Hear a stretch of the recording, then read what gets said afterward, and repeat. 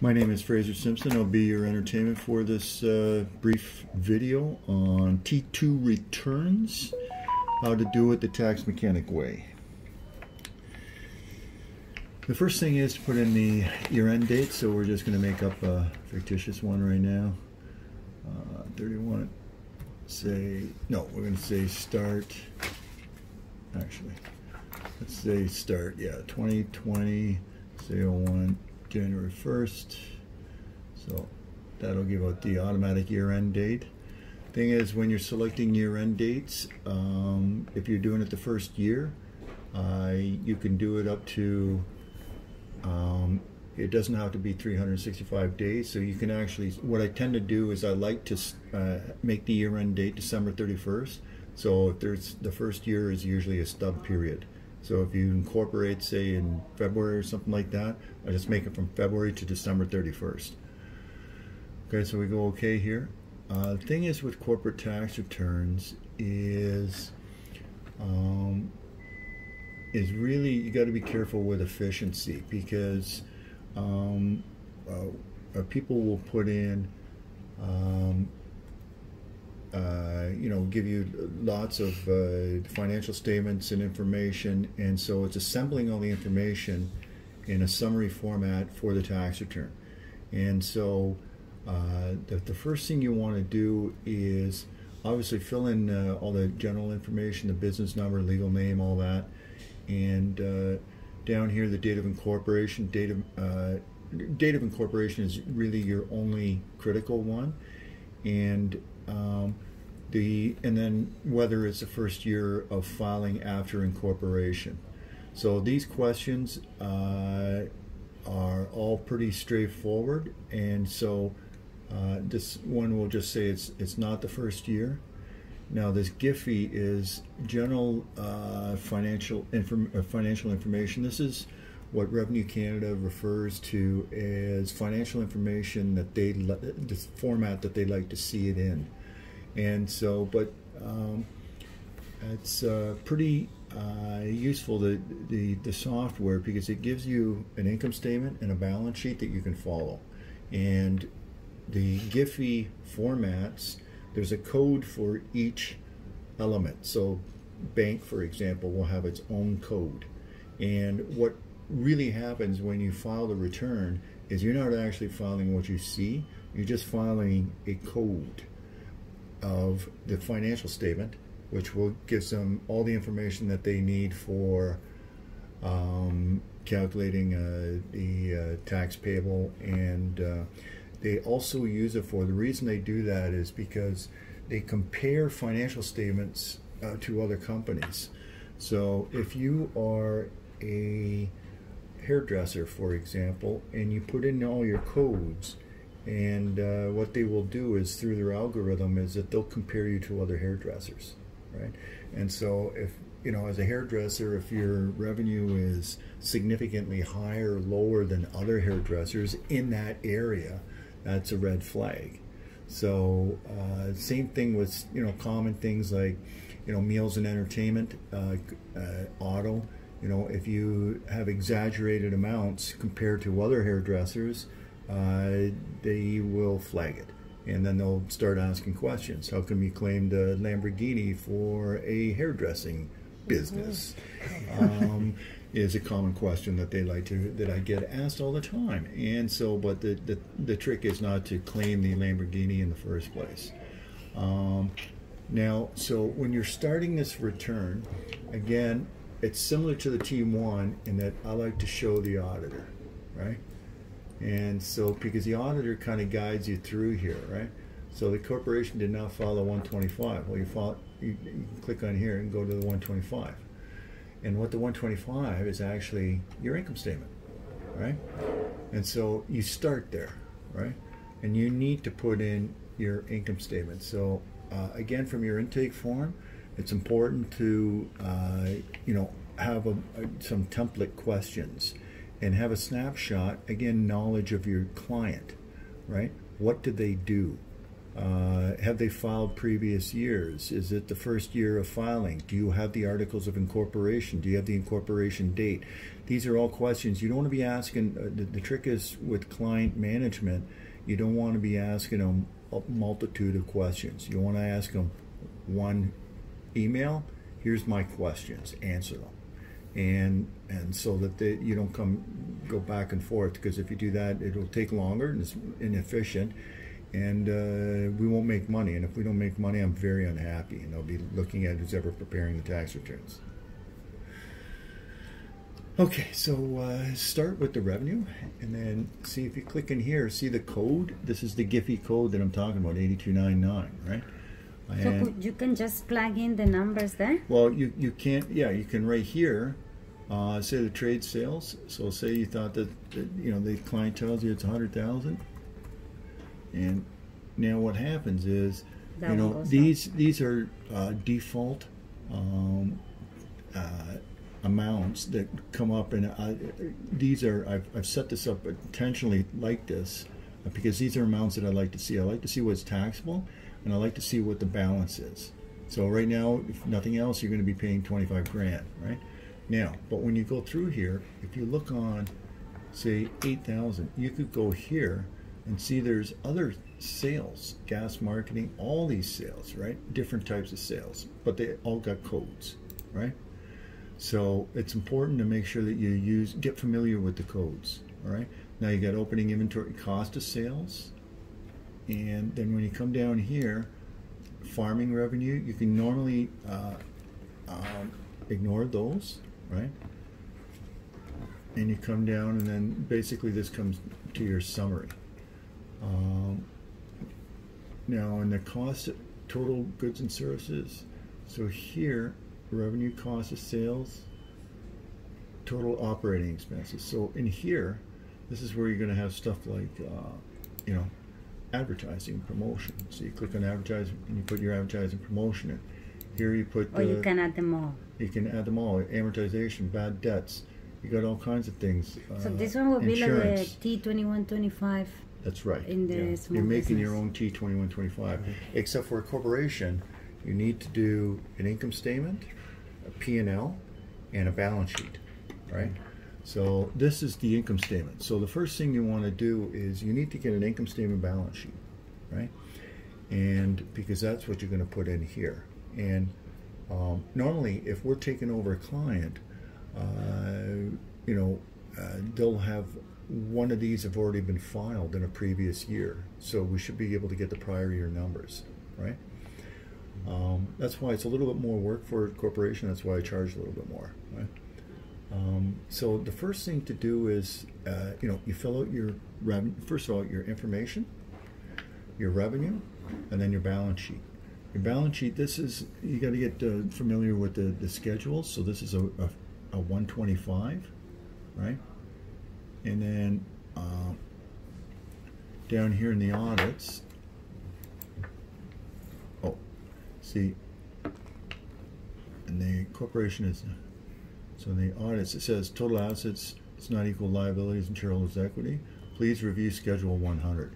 Schedule 100 is your balance sheet. And it doesn't agree because you haven't put anything in here. And so this will automatically, you see right now, it's already pulling off the revenue that you put on the revenue P&L. So it automatically transfers to here. So this is how you got to make this is how you balance your balance sheet. And up here, you'll get used to these codes. But say cash and deposits is 1,000. You go down here, and you go about other things: accounts receivable, allowance, trade. You know, all the normal assets. And then you got liabilities and equity. And you know, sometimes you may not have all the information. There's ways of doing it a little bit quicker, and I'm going to save that for another video because I don't really want that one to be public. Okay, so I think for you know, for simplicity, to do a T2 for starters, for a beginner lesson, you know, do your schedule, your P&L, which is schedule 125, your balance sheet 100.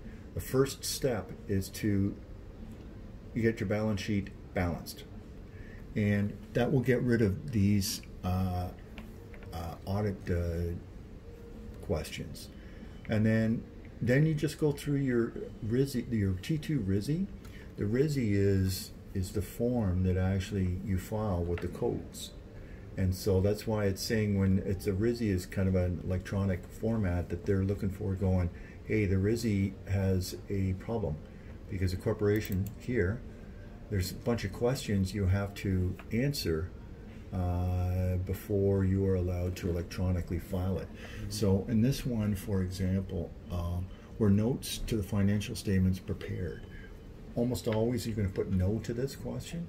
That's because when I do a corporate tax return for a client, I don't normally do a financial statement. I do it in here, but I don't prepare.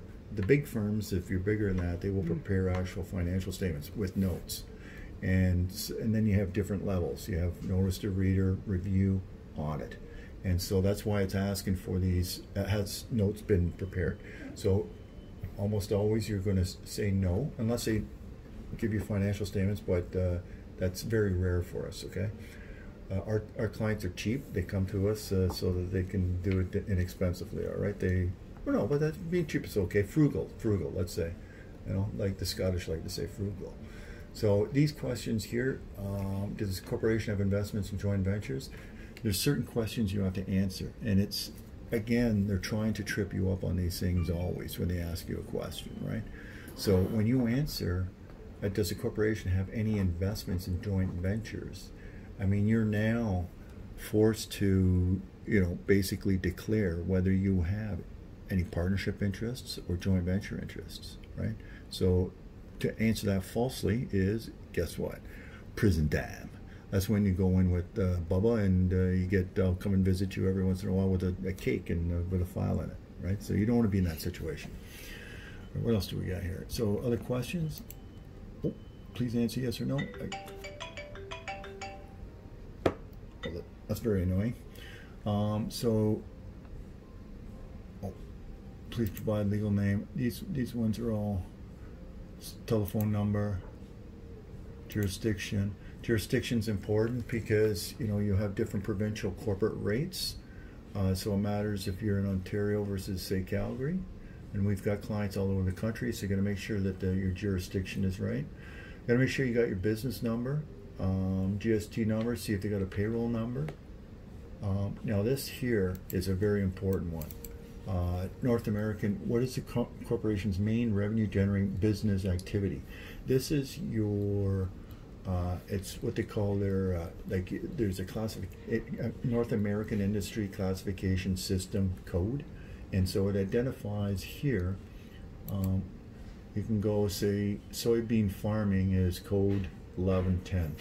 And so what you want to do here, don't waste a lot of time on this. I see people get tripped up on this. Dan Weir probably spends 3 hours doing this, just getting potato farming, all right? What you do is you go on the internet, and it's a thing called Google, right?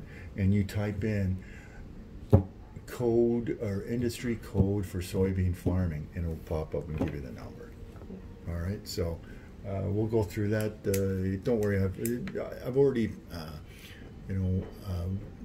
passed this through Tanware, and those HR issues are all fine now. Let me see, type of corporation. This is another important one. Type of corporation at the end of the year, almost always going to be a Canadian-controlled private corporation, which you see here. Canadian-controlled private corporation is called a CCPC. CCPC has a very special designation because it gets a good corporate tax rate. It's like, I can't remember what it is right now. It's around 16%, I think it is. You can always go up here, go to tax summary.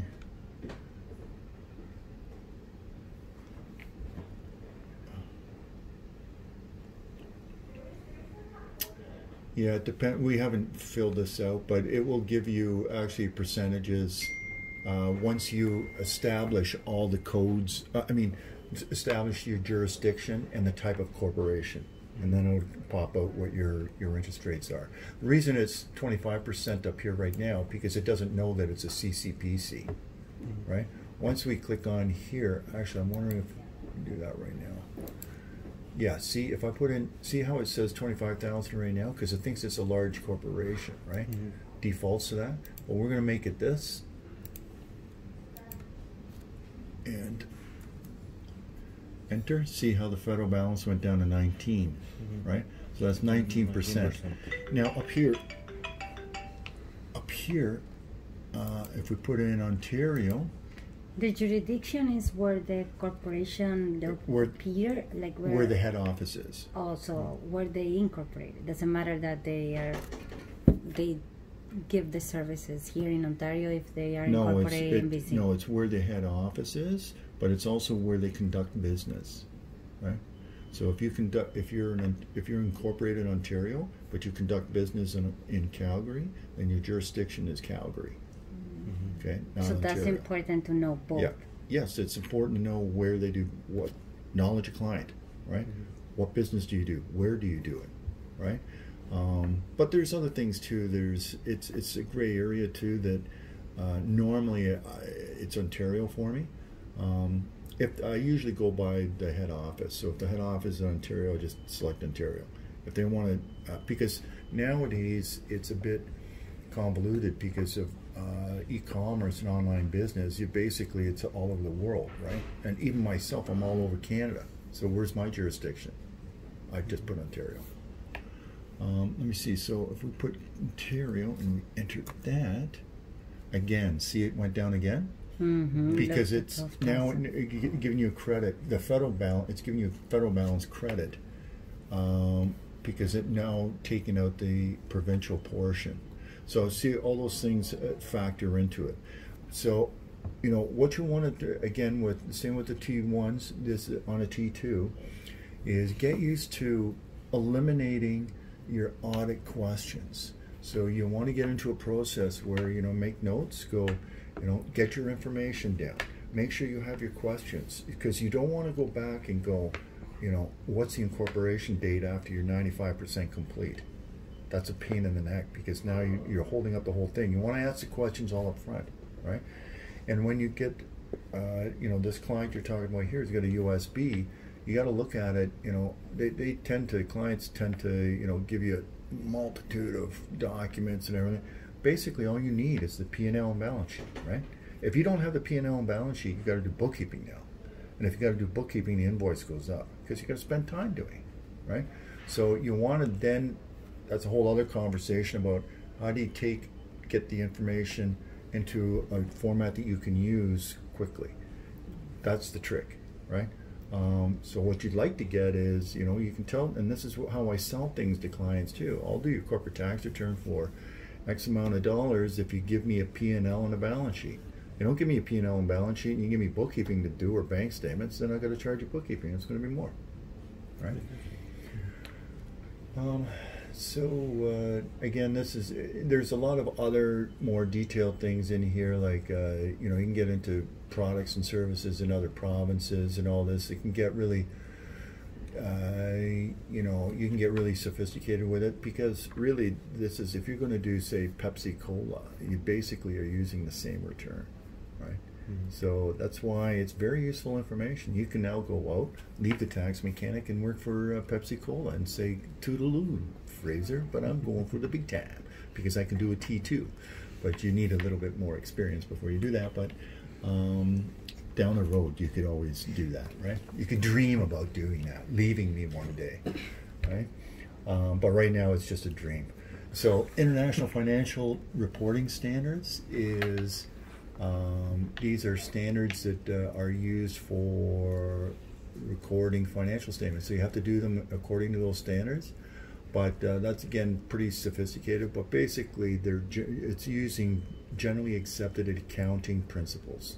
And those are well ingrained. They're separate for Canada. The United States has their own system. Britain has their own system, but we basically stole Britain's because that's what we do. And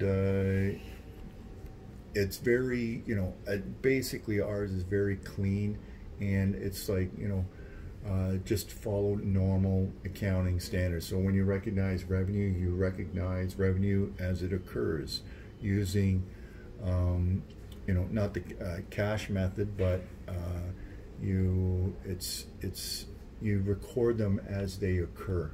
So you're going to have accounts receivable at the end of the year, and it's hard to pay tax on money that you haven't received yet, but that's a system that we're in.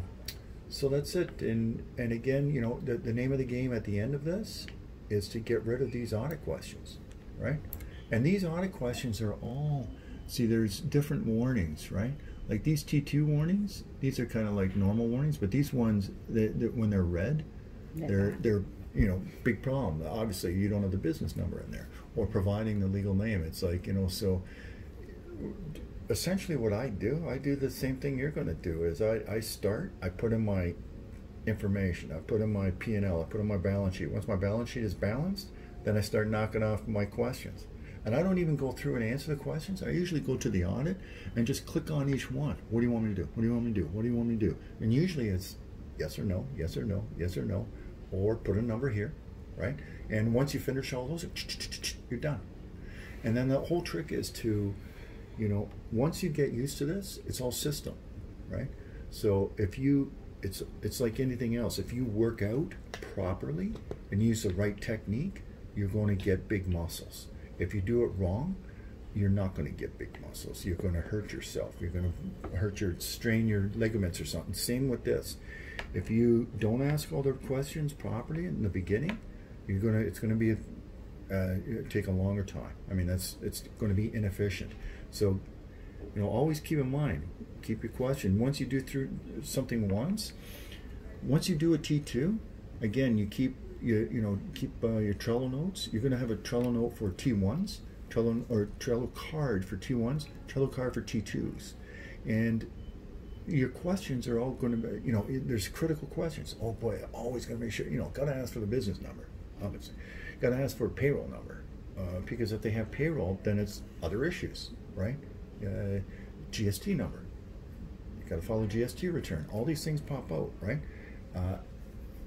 Head office, articles of incorporation is a big one, right? You got to make sure you want a copy of the articles of incorporation. There's a couple of things that I insist on. That's one.